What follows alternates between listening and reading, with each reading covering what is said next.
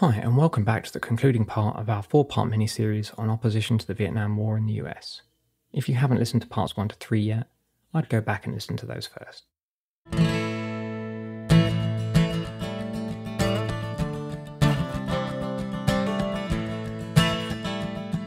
As part of her anti-war activism, Cora Weiss was involved in a truly groundbreaking piece of work, building links with US prisoners of war, POWs.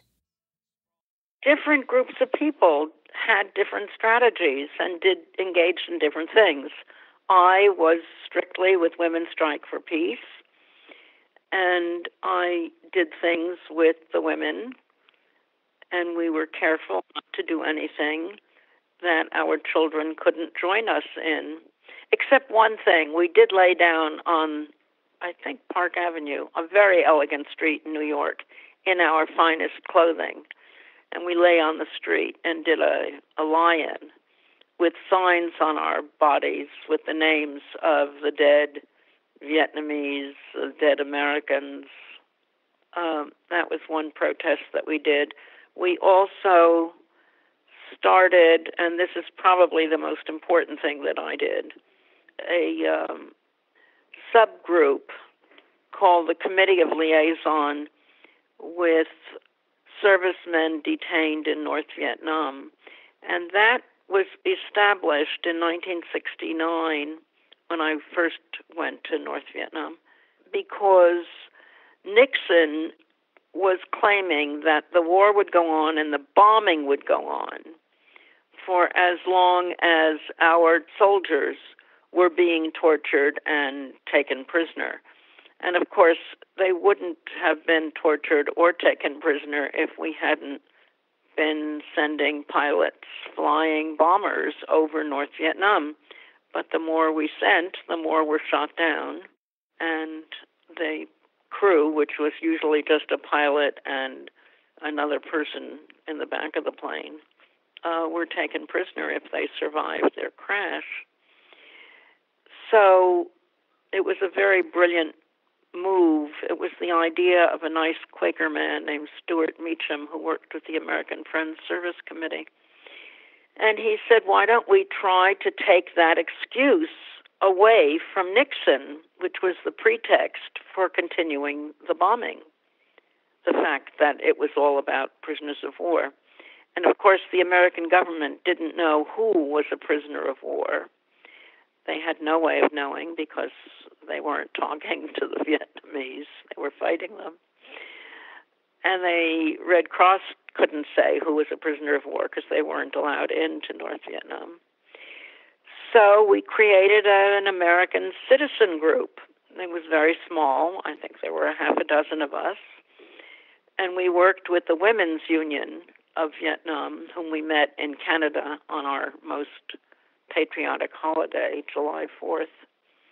And we proposed the idea to them, and they invited us to put a delegation of 3 women together. And following the biggest demonstration that I helped to organize, which was November 15, 1969 in Washington, which according to the press was largely responsible for turning public opinion against the war. We left, 3 of us, for North Vietnam with mail from American families who thought that their husbands or fathers were prisoners of war. And we gave the mail to the women because you're not allowed to negotiate with a foreign government in a wartime. And the Women's Union, on the day that we left, gave us 300 letters to bring home from the pilots who were in the prison camp. And that was the breakthrough. And women did it. Women's Strike for Peace, 3 of us. It was an extraordinary breakthrough because it was the first time that there was a beginning list of who, in fact, was alive in a North Vietnamese prison camp. So we were creative and successful, productive. The other unique creative thing that we did was to get the Vietnamese to agree to receive 3 American either strategic opinion makers and or mere mortal citizen activists every month who would bring mail from the families, because mail that was being sent through the mail lines was being censored, opened and censored, and then to bring mail back from the pilots. They were mostly pilots. And that was unique. So every month for 3 years, I think with the exception of 1 month when there were severe floods, we brought mail to Vietnam. And by bringing the mail back, we developed a list of who, in fact, was alive in the prison camps. So, I was called a housewife from the Bronx by a number of newspapers in the early days. It took a housewife from the Bronx, that's where we lived, to get a list that the U.S. government couldn't get. So another strategy was to embarrass the government, and we did that frequently. The anti-war movement was doing something that the government couldn't do, and we were, in fact, reassuring and helping families know that their guys were alive. And we were having to tell just a few people, I'm not sure how many, but any few are too many, obviously, that their relatives, their father or husband, was no longer alive, or died in his chute, his parachuting, or from wounds. The death rate was very small, I must say, in the prison camps. It was quite a miracle that the Vietnamese kept these guys alive. They fed them a lot of pumpkin because of the vitamin C in it.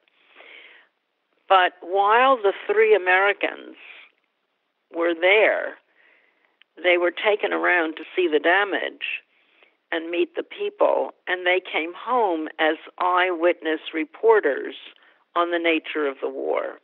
And they would get local publicity in their local, wherever that town they came from, and they would talk to their local newspaper.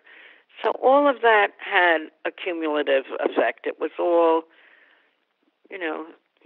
methods thrown into the, I shouldn't use the word pot, but thrown into the mix to establish public opinion against the war. And finally, to persuade Congress, which had the power of the purse, to stop funding it. The anti-war movement was also able to score a major propaganda victory in 1972 by achieving something else the US government had failed to do, getting some POWs returned to the US. The releases were 1 or 2 people at a time, 3 at the most. I brought home 3 in 1972. And 2 guys brought home a couple before then, 2 or 3. And they were all anti-war people, that's true. And they were all peace gestures.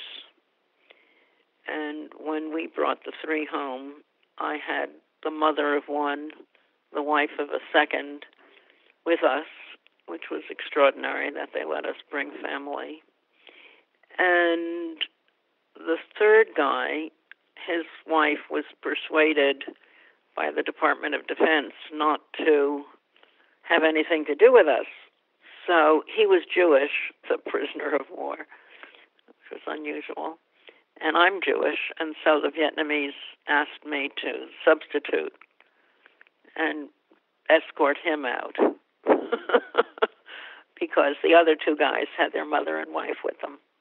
So that was kind of amusing. It was very important because, unfortunately, Kissinger's response to that peace gesture was the horrendous bombing of Halong Bay and Hanoi in December, what we called the Christmas bombing. By the end of the 1960s, some student anti-war activists also decided to try to take their activism beyond the campus into the broader working class, including Michael Novick. Yeah, I continued living in New York for about a year. We were involved in some campus organizing, even though I was not officially allowed on campus. I eventually moved to California. I felt like there was a lot more going on there in terms of particularly workplace organizing. And I moved to the Northern California and got involved in something called the Hayward Collective. And the Hayward is a small town that's kind of south of Oakland. It's one of the industrial suburbs. That collective had been set up by women who are part of Berkeley Women's Liberation, who were interested in, as I was, in doing kind of more base building or grassroots organizing with, more working class people off the campus, and particularly, people of European descent, to organize them against racism, militarism, sexism. A lot of the things people are still talking about today, we were trying to deal with then. This was like probably 1969 at that point. And so nationally, there was a big, actually coming out of that experience with the National Student Association, there had been a struggle to get a more left slate elected in the National Student Association, which failed, and the person who had been involved in that launched what was called the moratorium. And the moratorium was an effort at having escalating national action, student strikes, and other things against the war. And so we were trying to do moratorium organizing in working class communities and kind of at the factory gate. We didn't feel we were in a position to actually, try to get people to go out on strike, but we were doing leafleting and different forms of political education to people around the moratorium dates about what was going on with the war, what the role of some of those companies were. This was like, there were GM plants and Ford plants, Kellogg, and a bunch of others that people were working in.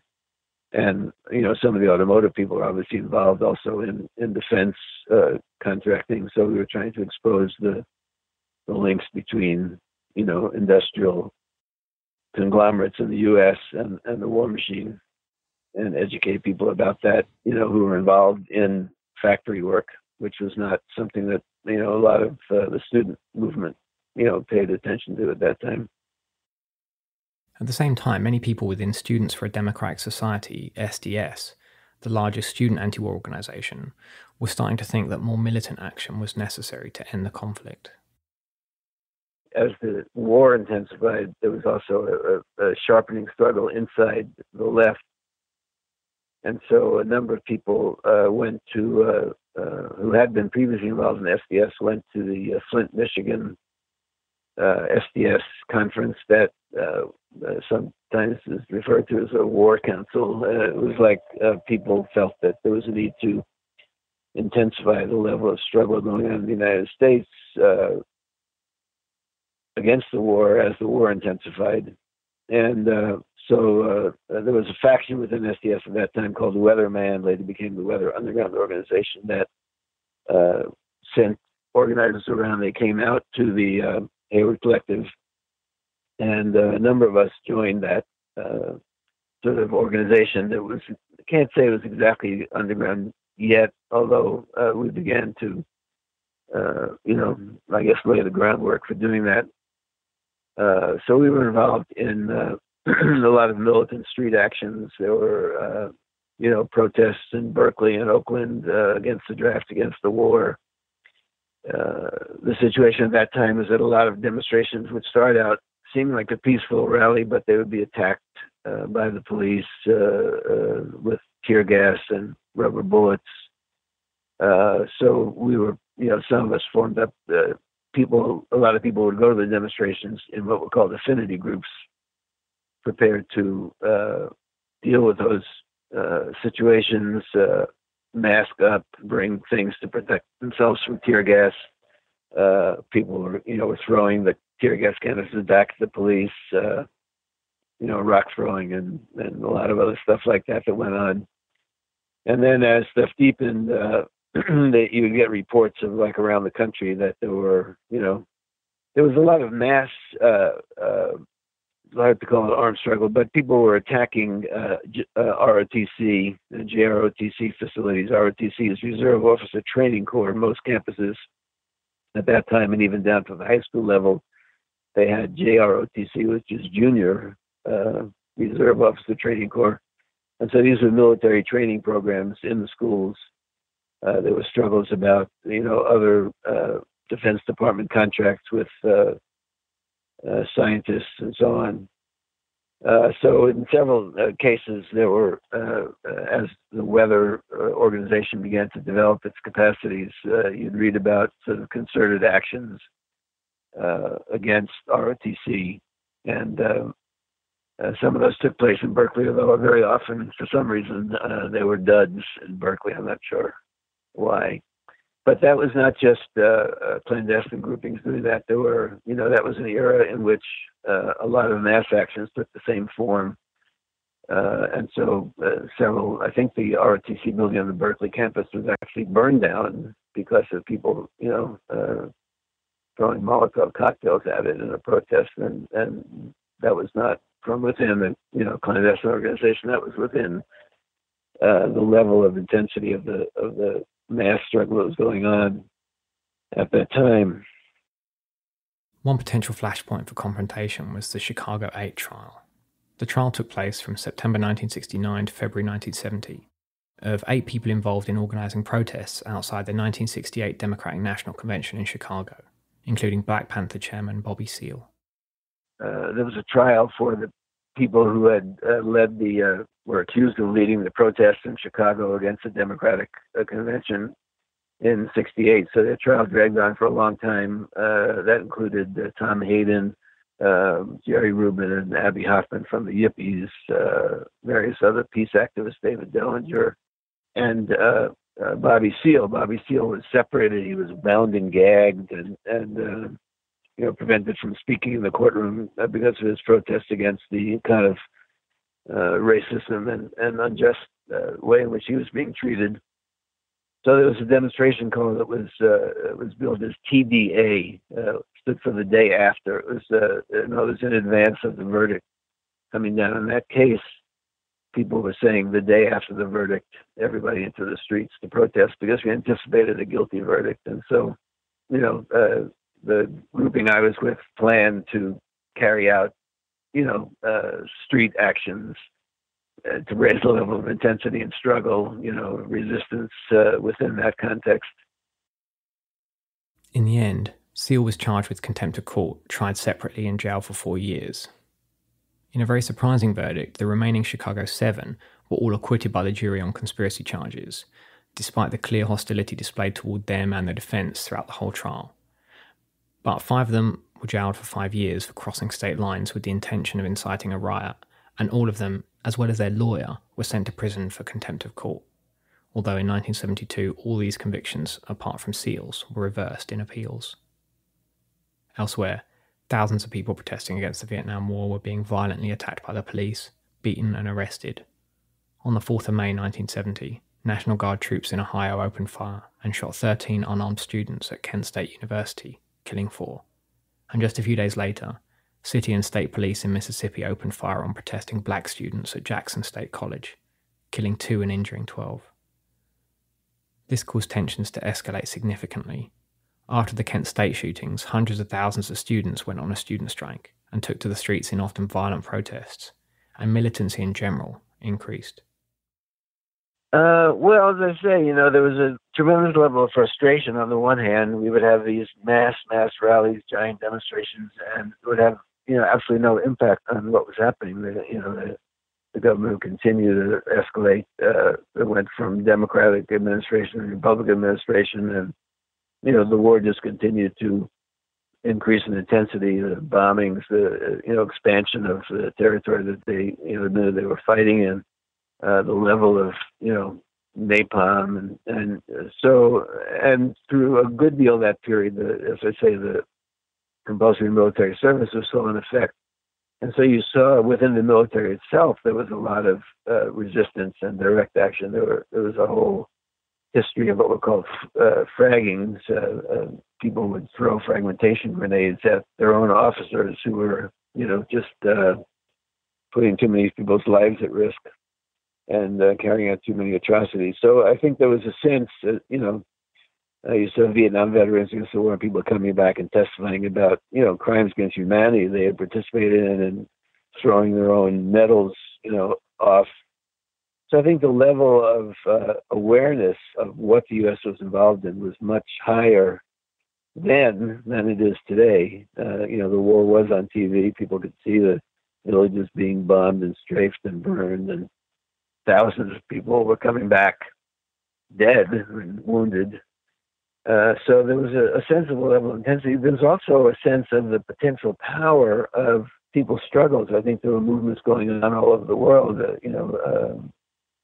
Che Guevara put out the slogan, "Too Three Many Vietnams," and there was a sense that the war of the flea was sort of being successful. The U.S., despite all the firepower it struck at these people, their resistance was continuing. You saw struggles in Cambodia and Laos, opening up in different African countries that were still colonized by the Portuguese or South Africans and Rhodesians, who were basically white minority settler colonial governments, were facing struggles at a very high level of intensity from the people that they were oppressing. So there was a sense that all around the world, people were rising up and putting the kind of imperialism, militarism, colonialism on a defensive.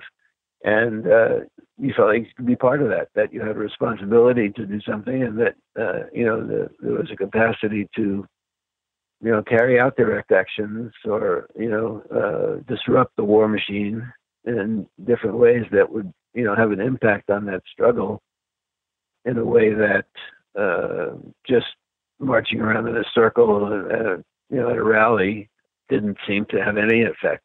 But I just saw recently a film, which I saw a few years later. Then it came out in 1979. By that point, the war was over. I was living in Chicago then. The film was called The War at Home, and it was about the anti-war movement in Madison, Wisconsin, and it showed that arc very clearly. The students, started out, in suits and ties and very politely, raising questions, having teach-ins, starting to educate themselves about what was going on, and as the repression of peaceful activities increased and the sense of futility at impacting what the government wanted, you saw increasing militants. You saw people fighting back when they were attacked by the police.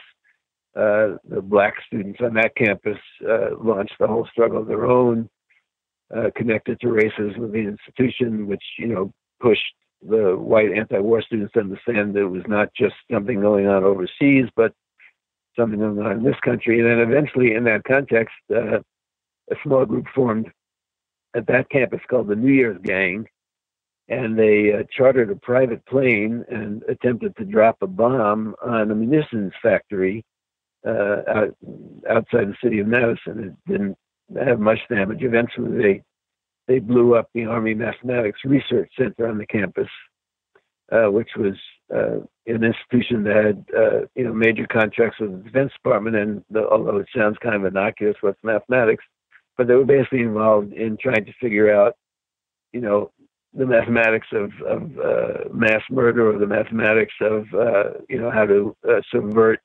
anti-colonial organizing in Vietnam, how many people you had to impact, or how to figure out who the key organizers were.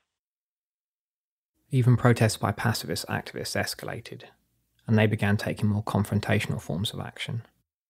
COINTELPRO, an FBI operation Michael mentions here, was a series of efforts by the agency to undermine black liberation, anti-war and revolutionary movements through a number of underhand methods, including infiltration, disruption, sabotage, and even assassination.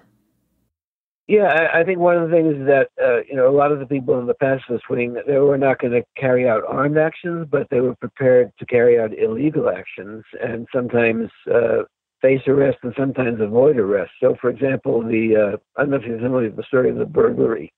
People's awareness of the whole COINTELPRO operation of the FBI grew out of a group of pacifists who had been involved with the Berrigan brothers, who were Catholic, war resistors, doing anti-draft, anti-war. They would throw blood on draft files, and so these were pacifists, but they were quite militant and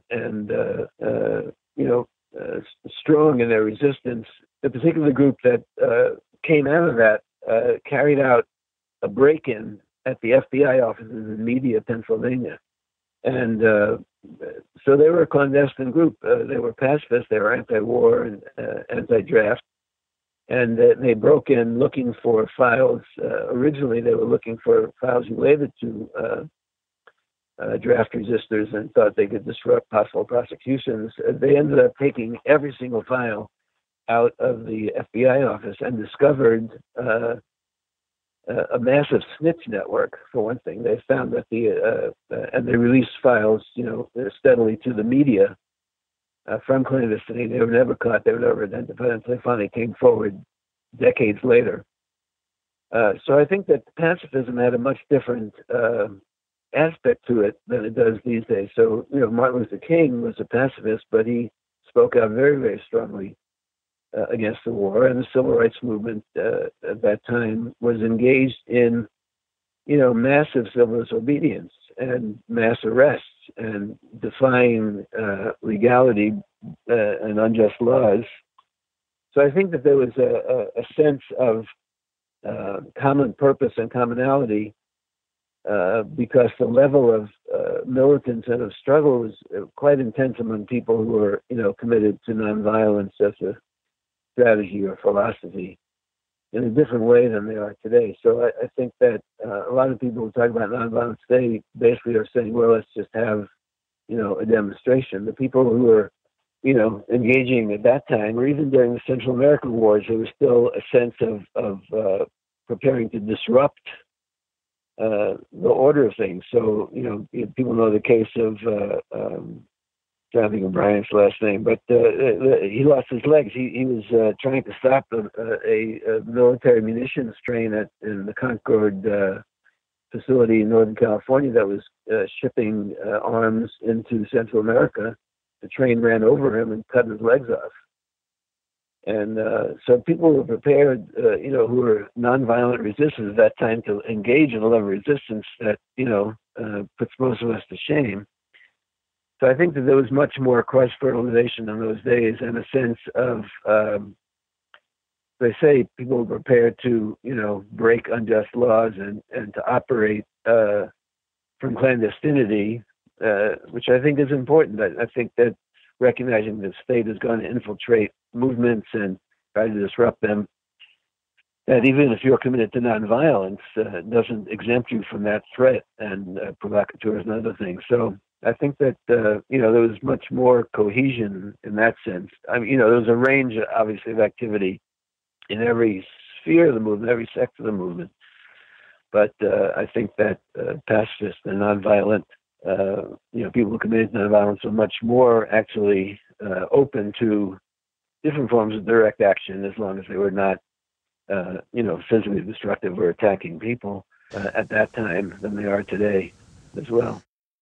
As we mentioned before, industrial disputes also began to have an impact on the war effort.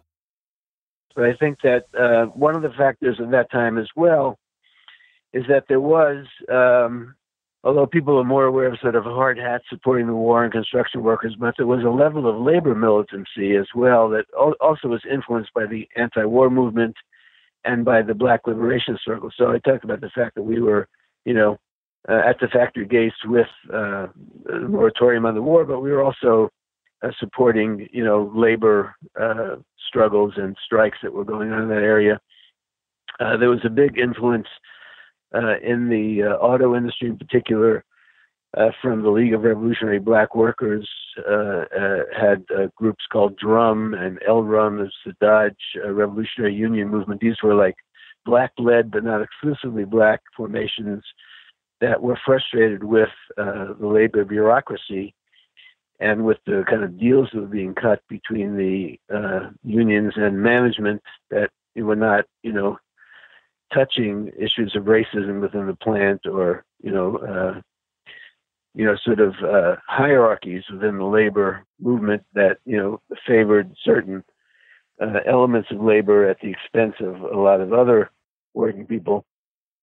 As a reminder, we talk more about the wartime strike wave in our podcast episode 7 and about the League of Revolutionary Black Workers in episode 12. But in general, a real strength of the movement was that different wings, while disagreeing on tactics, still had a basic level of solidarity with one another. Yes, because if you didn't like their tactic, you didn't join their thing. But in the end, the mobilization, which had many names, right? There was the New Mobilization, the Spring Mobilization, the Mobile Mobilization, because they happened in different seasons. And what they represented was large demonstrations. And if you wanted a large demonstration, you had to bring everybody to the table, whether you liked them or not.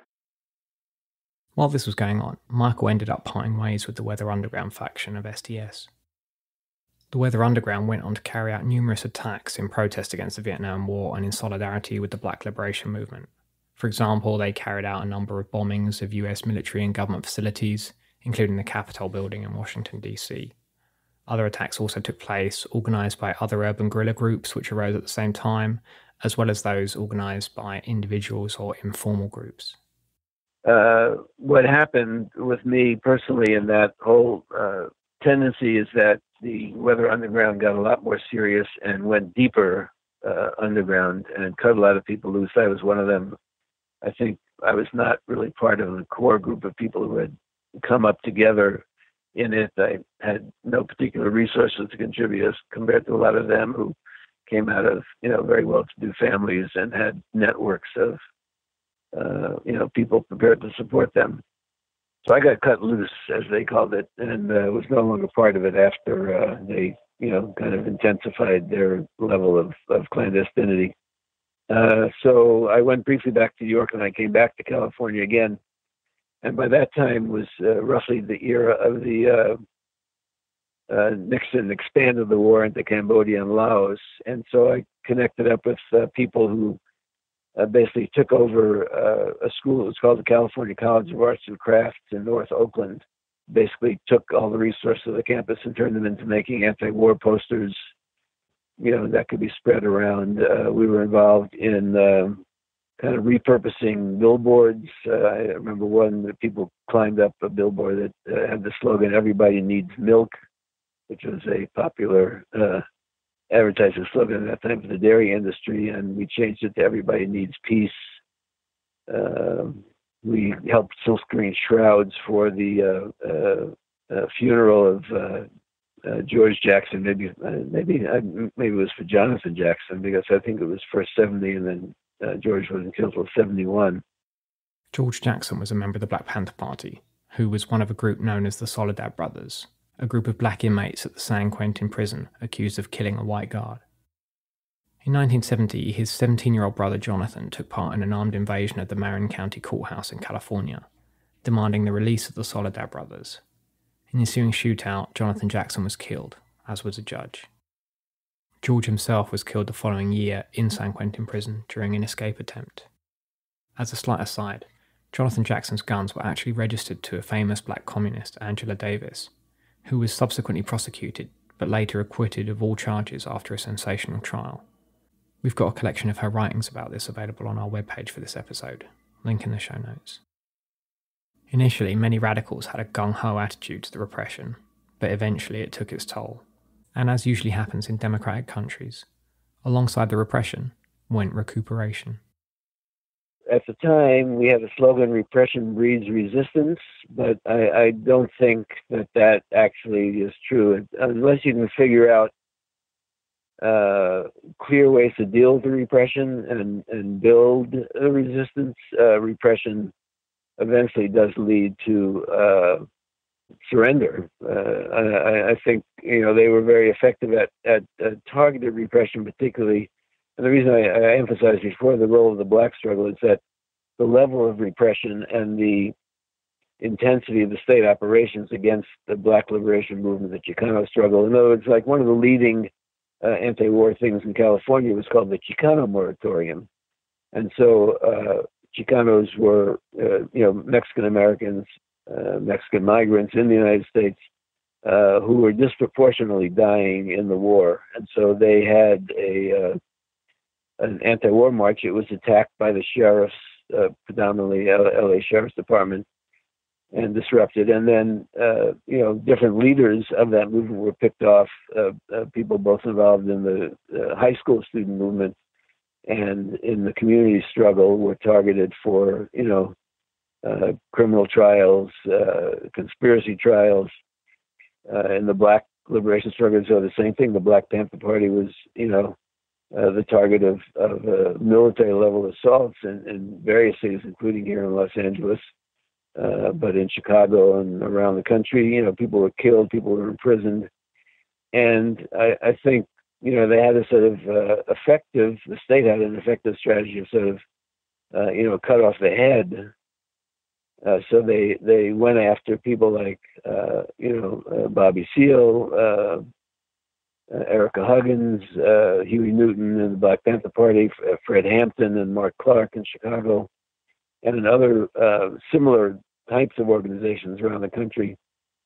And I think that had a withering impact eventually on resistance. It did disorient. They created a lot of disunity and internal struggle within the Black liberation movement and factionalization that was promoted by agents in place and by different FBI dirty tricks, writing letters from one to the other, accusing them of things that the letters were actually written by the FBI, but pretending to be people in factions. And you saw the same thing in the Chicano struggle. There were a series of essentially assassinations in the early 70s in the Chicano student movement in Colorado. There were, as I say, arrests here in LA. There was a similar thing in the Bay Area. There's a case called Los Siete de la Raza. They were like, Mexican American and Central American.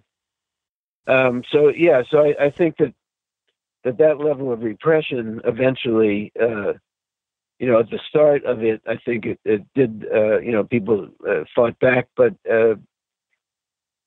eventually I think it did, break a lot of those movements. And I think without the leading edge of, those liberation struggles inside the United States, I think also they talk about the carrot and the stick. So it was, the other part of it was cooptation. They did abolish the draft and go to an all volunteer army.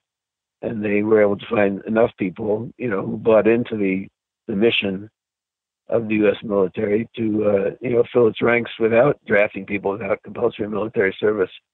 So I think there's two factors, which was, targeted repression that effectively, demoralized, particularly the liberation movements inside the U.S., and then cooptation.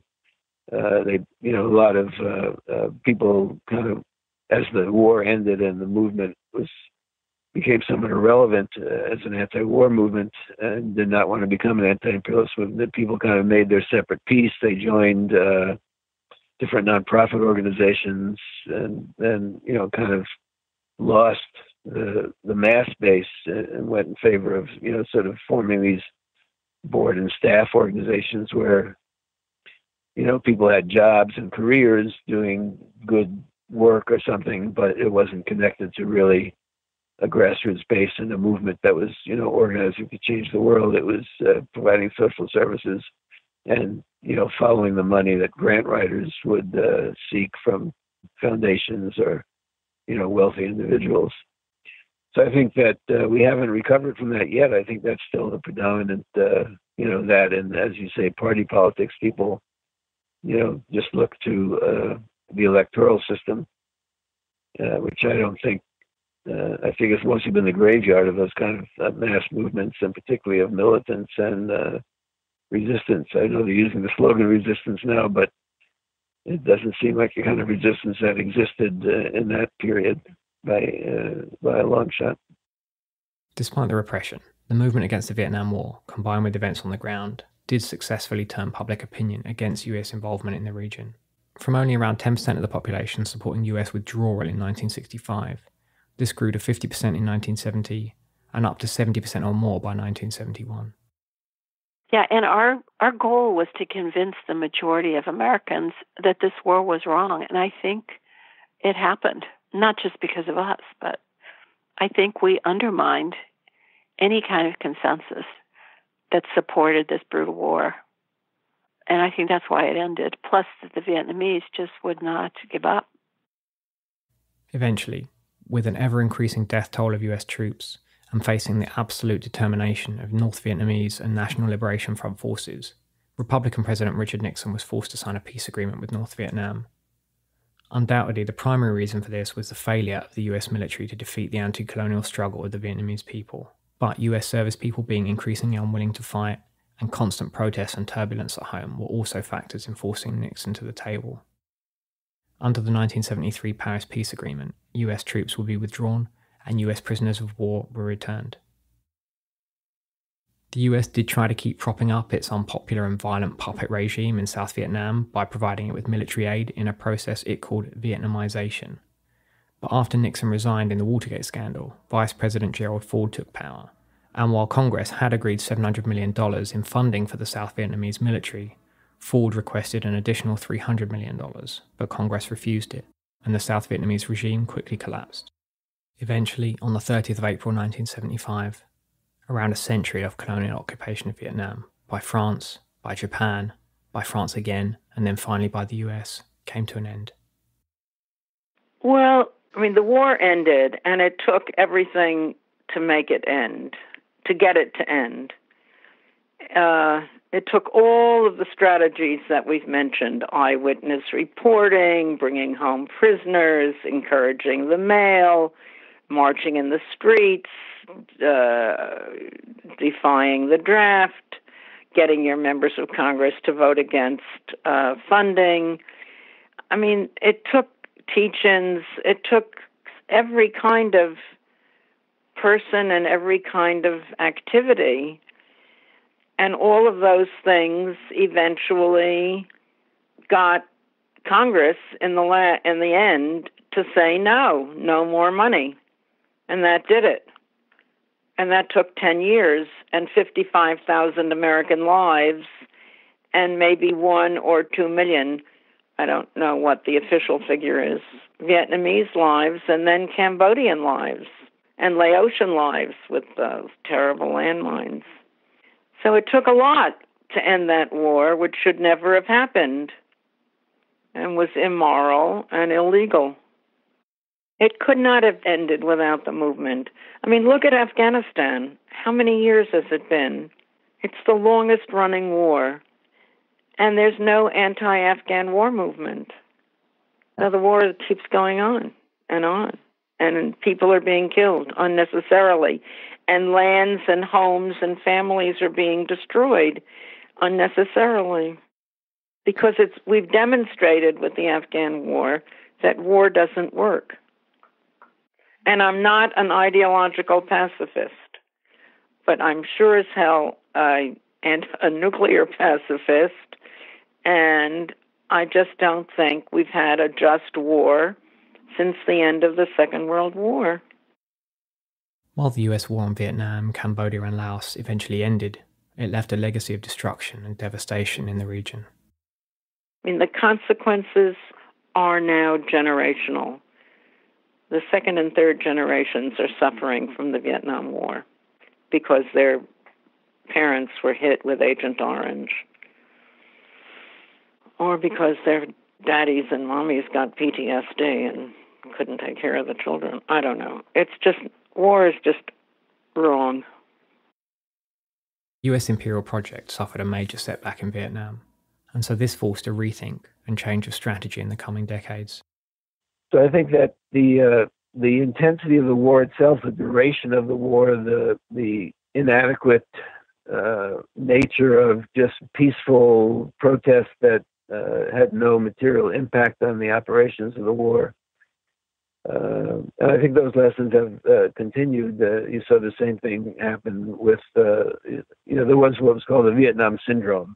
The level of opposition inside the United States and inside the military became so intense that the United States actually stepped back from the kind of military interventionism that they had been engaging in Korea, Vietnam, elsewhere for a period of time. And then they had to kind of rebuild and refashion a consensus that would allow the U.S. to intervene militarily. So they started small with Grenada and Panama. and then moved on to the wars in Central America, where they were proxy wars. There were fewer U.S. troops involved, but there was a lot of U.S. military assistance. Eventually, that was stopped. In recent wars, like the one in Iraq, the US government learned from its experiences in Vietnam. And it and the war in Afghanistan were also different because they were officially declared wars. But the military in the United States is no longer allowing journalists to go.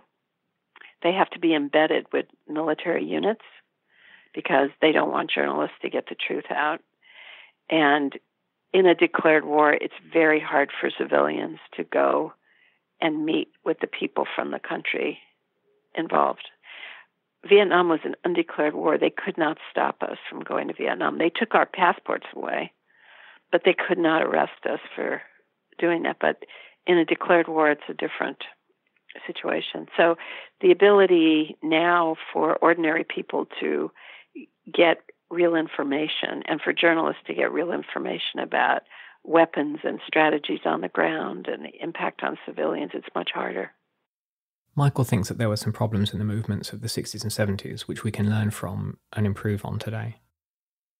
I think my own personal experience was, and I don't think that's unique, I think it was frustrating in a lot of ways. I think that there's a tremendous potential of the movements, but I think that people on the left often don't treat themselves or each other very well. I think that, something out of the sense of urgency and the sense of antagonism towards the enemy. But I think the other thing we need to work on is that sense of solidarity and that sense of taking care of ourselves and each other without losing the edge or the militance. I think people haven't figured that out very well yet. I think it tends to fluctuate or be one or the other. And so I think the people who talk a lot about self-care and, are concerned for how we deal with each other in the movement, don't always have the other piece of it, and vice versa. The people who are focused on, militant action and, fighting hard, sometimes don't develop their other emotional capacities. So I do look to certain movements that I've seen that have handled that better. I think that a lot of the Puerto Rican independence struggle, the Chicano movement in particular, and I see it now more in the black struggle. You see, like Black Lives Matter, they talk a lot about black love, and so I think that's developing. But I think that among people of European descent, especially, we need to figure out how to sort of divide the aspects of ourselves that are tied into the system with the aspects of ourselves that, really want a different and better world, and figure out how to, struggle in an uncompromising way with the system, but at the same time in a uplifting way with each other.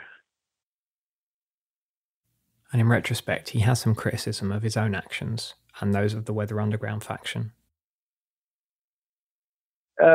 I think I have mixed feelings about my own participation in it and some of the things they did. I think that they had too much of a my way or the highway, attitude towards the rest of the left, to the extent that they kind of disrupted, other left activities that were not consistent with their view. So I think that was an error on their part. And later, they a lot of them surfaced one way or another. They're still around. Mark Rudd, Bernardine Dohrn, a lot of the leadership, are now living regular lives. And compared to, some of the other people involved in that type of activity in that era, I think that the weather people probably got off fairly easy and fairly light. I mean, certainly compared to, people in the Black Liberation Movement or Chicano struggles, Puerto Rican movements, where there were, assassinations and, people locked up, we're still locked away to this day from the Black Liberation Movement. So, and there are a few people that I knew from that period. David Gilbert is one, and he's, probably going to be in prison the rest of his life. But he's somewhat unique among the white prisoners who did, get caught for anti-imperialist, anti-war activities. Most of the rest were eventually released. Michael also cautions that we should try to ensure that direct action movements should still relate to our everyday lives and experiences. Yeah, I do think that somehow the militance and the direct action has to be connected to a sense of engagement with people's lives and a connection between what people are experiencing day to day and the rest of the operations of the empire. And I think all of that is actually much clearer today than it was then. At that time, people had the illusion that, we were living high on the hog. And I think that 40 or 50 years of economic stagnation, actually, and 2 or 3 rounds of economic crisis have disillusioned a lot of people. So I think that we have to, today, I think we need 2 things. We need to, as I say, connect the idea of direct action with, the conditions that people are living under, but also we have to give people a sense of capacity or power to deal with the problems themselves. I think that the resistance aspects of it have to be connected to, solidarity and liberation, in the sense that, people can, people talk about prefigurative things, and those people can organize community gardens and food co-ops and cooperative housing and rent strikes and other mechanisms that are sort of capacity building, so that you have a basis from which you're resisting. For Vivian, one of the lasting legacies of the Vietnam War is the widespread lack of trust in authorities, which persists today. Well, I think one legacy, which is good and bad, is that because of the Vietnam War, a lot of people stopped trusting the American government. And many of us felt the government was not telling us the truth. And now, of course, it's come out that they weren't, that they knew that this was a popular war and not a war engineered by communist forces from Russia or China. They knew all of that stuff. They didn't tell us the truth. And I think as a result, a lot of people don't trust the government at all. And I think the government is our collective vehicle for running the government in a democracy. And I think we outed the government and the people responsible. But I think we need to have faith that we can vote in a government that can do the people's will and can tell the truth. And it's a little harder now because people are cynical. And I think some of that cynicism Donald Trump used to get elected, and demagogues used to get that elected. The government is terrible. It's just a big bureaucracy. It wants to take your freedom away. All of those messages, well, that they fall on somewhat receptive ears because a lot of people lost trust in government as a result of the Vietnam War. So there's good and bad that have come out of it. It's complicated. But I think that's one of the bad legacies. A good legacy is that for Americans in contemporary America, they do have some, and this is why Ken Burns fell short. He could have really educated people about what people did to build a broad-based majoritarian movement and how hard it is, but how people did it and shared some of those skills, because people want those skills right now. Ken Burns is a documentary maker who recently made a series on the Vietnam War, but Vivian feels he left out a lot. Well, I think he could have gotten across the kind of organizing and agitation that went in within almost every American institution about the war in Vietnam, certainly within every religious denomination, within every college campus, within professional associations, including medical and academic associations. Organizations and people stood up, made statements, lobbied their congressional representatives, worked on elections to get rid of some people, put other people in, there was a whole generation of people who went to Congress who came out of the anti-war movement and were very important. People learned how to organize. Of course, now there's a new generation needing to learn how to organize and using a lot of new techniques in terms of communications and things. But I think they have a legacy that they can draw on. And that's a good thing. That's a really good thing.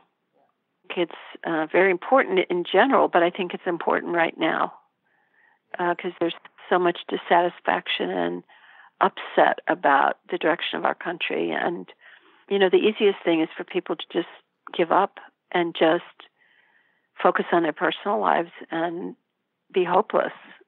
So hearing about movements and actually the excitement and the profound impact of being involved in these kinds of things could be an inspiration for people to get involved now.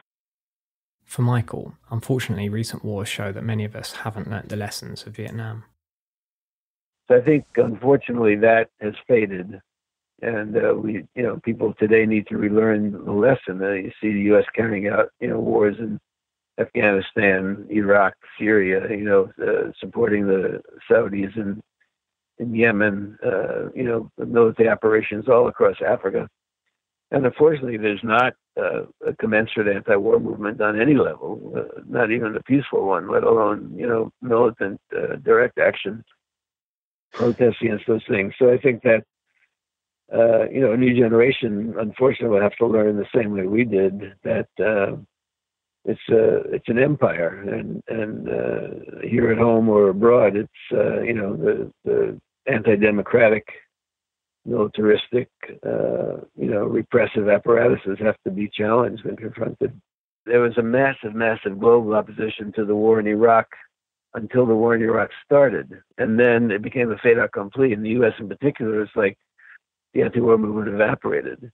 I don't know what it was like in other places, but in the United States, it was like people sort of threw up their hands and said, "Oh well, they're ignoring us. We have these giant anti-war protests, and it didn't make any difference." But instead of escalating their tactics and increasing their struggle, they wanted to vote for somebody else.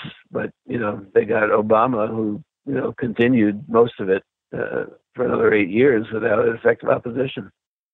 The United States today has become an increasingly divided society, which in many ways mirrors the situation in the 1960s. So it was a period of a lot of organizing, a lot of hopefulness, and a lot of agony, because watching the news every night, you saw people being killed in Vietnam in a war that our government never voted on and was recruiting, drafting our friends, and pretty much destroying the consensus in the country. So it was very painful, but it was a time of activism. It's a little bit like it is right now. There's a lot of pain in the United States about our current leadership, but there are people who are becoming active and organizing groups in their own communities, in their churches, in their schools, and feeling they need to take action. Things are so bad that they need to take action. So it's an exciting time also. And it was very much like that in the late 60s. We thought we'd conclude today's episode with these parting words from Cora Weiss.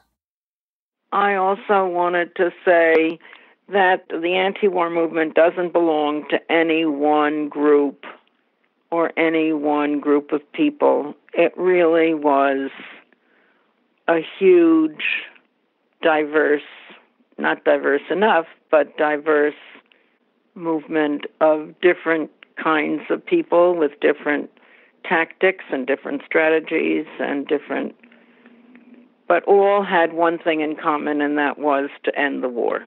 I think war is now the issue, and the legacy is there should be war no more.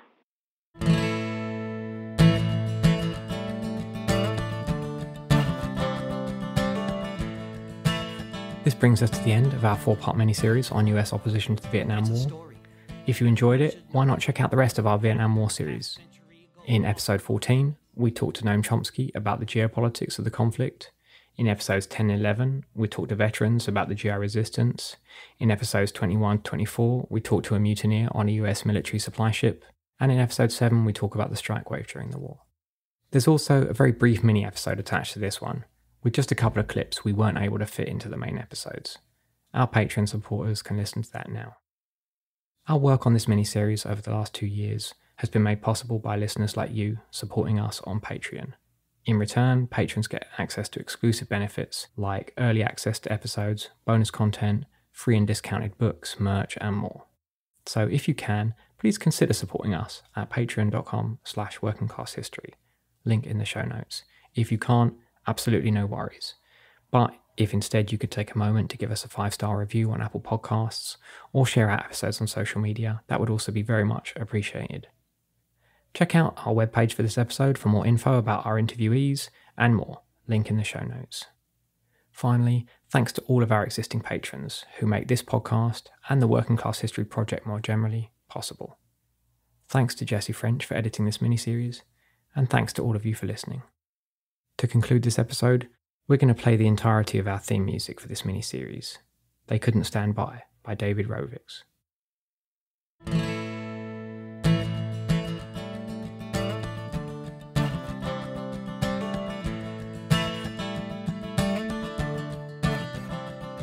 It's a story everyone should know. It happened half-century ago all across this sprawling nation. The rising of a generation. It started slow and then gained speed. Nobody knew where it would lead. First there were marches, then there were more. Way too many to keep score. They shut down classes, couldn't learn. Once they ascertained how napalm burned, they had to find out how to defy. People stood up because they couldn't stand by. There were parades held by the military brass. There were cities filled with CS gas. Real wars, war games, recruitment centers up in flames. Light a match, then in a flash, draft cards turned to ash. Thousands moved across the border, refusing military orders. Every army base in the USA had an anti-war cafe. There are times when you just can't comply. People stood up because they couldn't stand by. Soldiers insisted on free will, put down their guns, refused to kill.